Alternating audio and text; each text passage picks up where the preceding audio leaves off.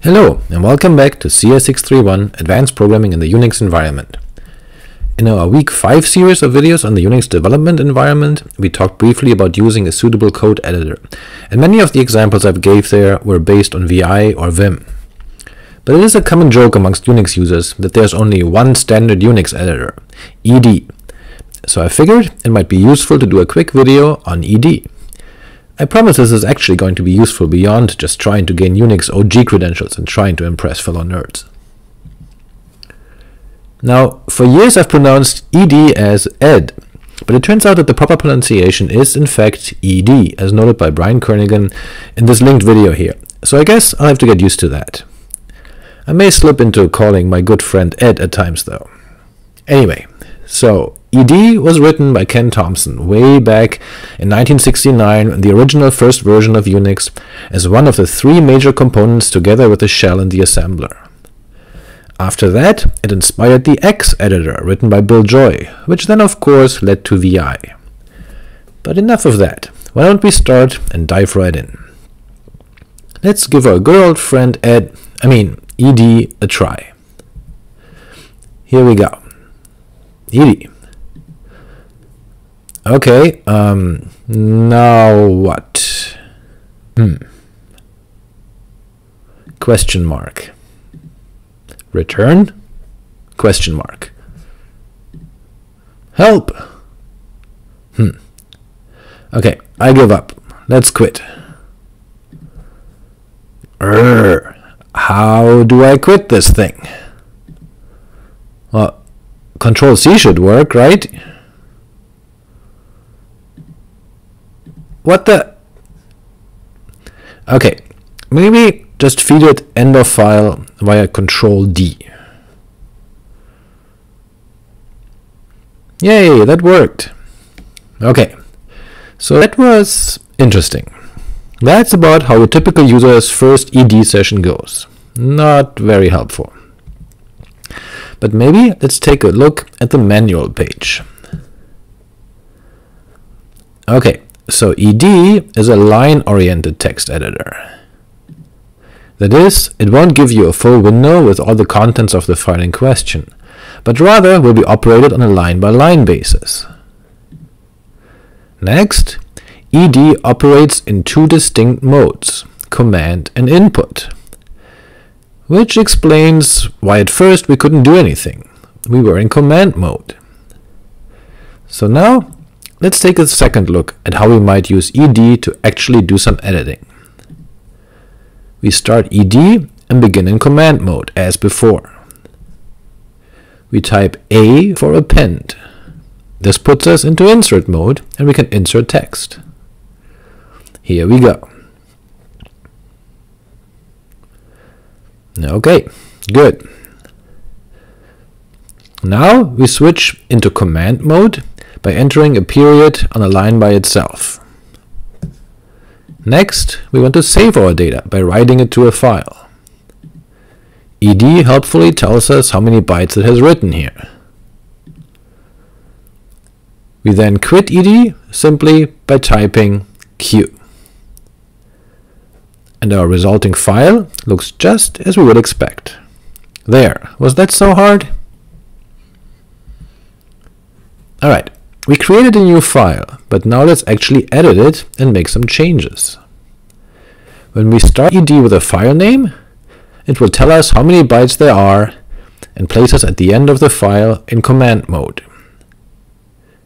We can instruct ed to perform operations on line ranges. So for example, to print the data in the file starting at line 1 and until the end, we'd use this command here, $$P.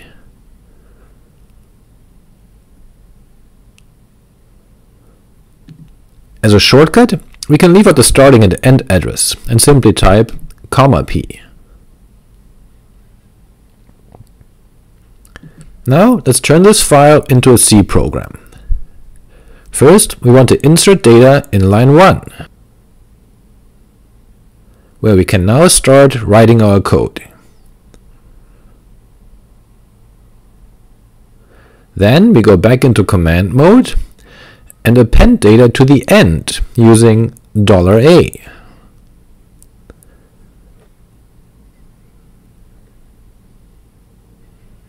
Okay, let's have a look. We'll need some printf statements here. We can do this by using the substitute command.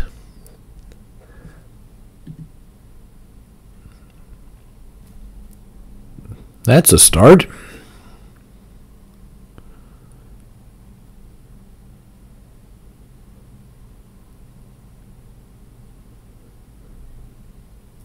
We can also jump to the first occurrence of a pattern by searching for it.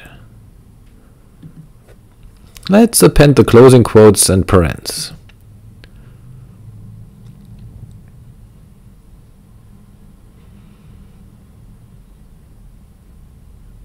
Oh dang, we were still in insert mode.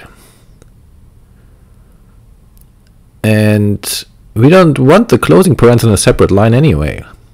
Let's delete those two lines. First, the line beginning with a quote, then the following line too.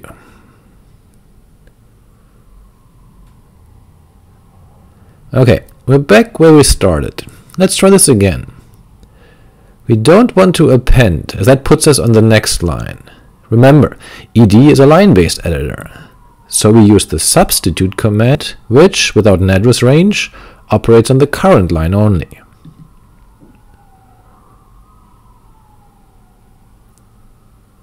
Hitting return moves us to the next line, where we can run the same command again.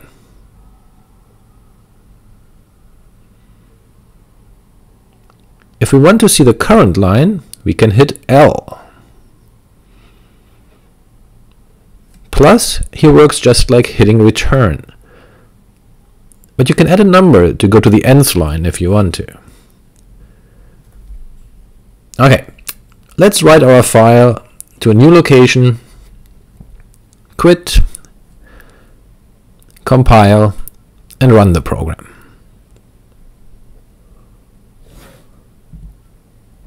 Now, this is all nice and well, but we clearly forgot the \n's. Let's fix that.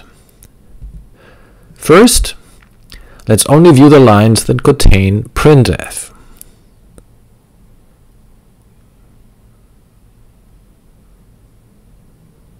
We do that using this command. That might look familiar to you.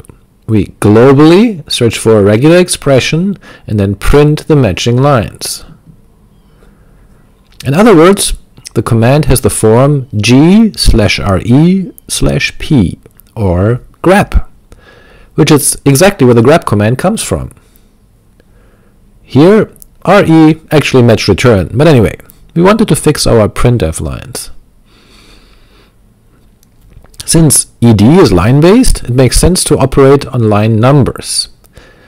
Let's have ed show us what lines are on what line numbers. There.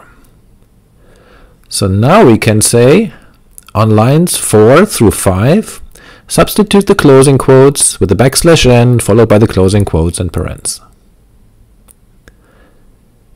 Okay, let's write our changes and quit.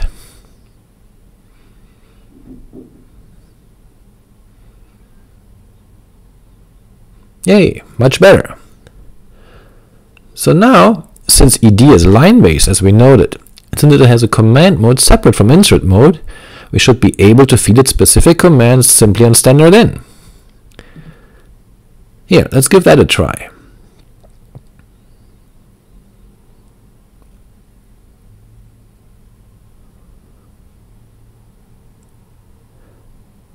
Hey, cool, that works. We simply provide the command and standard in, and ed processes it. Now let's give it a command to make actual changes. Here, we tell ed to move line 4 to line 5, and then to write the changes it made.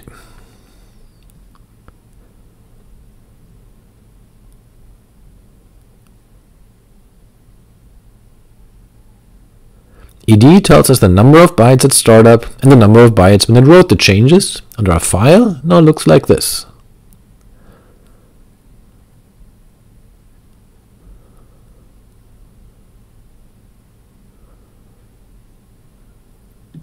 Here, we're passing the -s flag to suppress the diagnostic messages, and we see that we were able to change the file by simply describing what changes to make in commands that ed understands.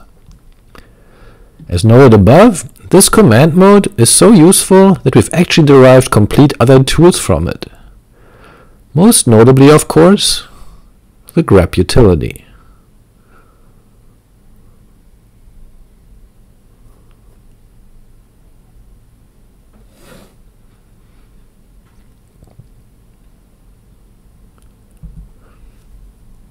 Now, hopefully we've seen that ed is actually quite interesting, but how does understanding ed help us? One way is that mastering ed will also make you become more proficient in using vi, for example. Here, let's take a look. vi also has two modes, command mode and insert mode. We have to enter insert mode before we can insert data, just like in ed. We switch to command mode and can operate on line numbers, search for patterns, or perform transformations based on line numbers, just like in ed.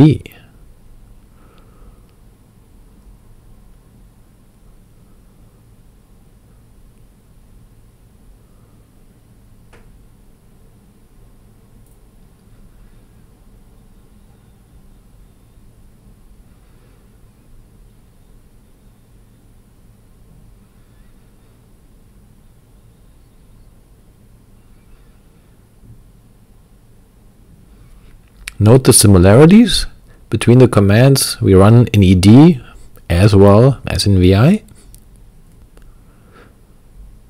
We write the data and quit the editor, almost exactly like in ed. The only difference here is that while ed is line-based, vi is, well, visual.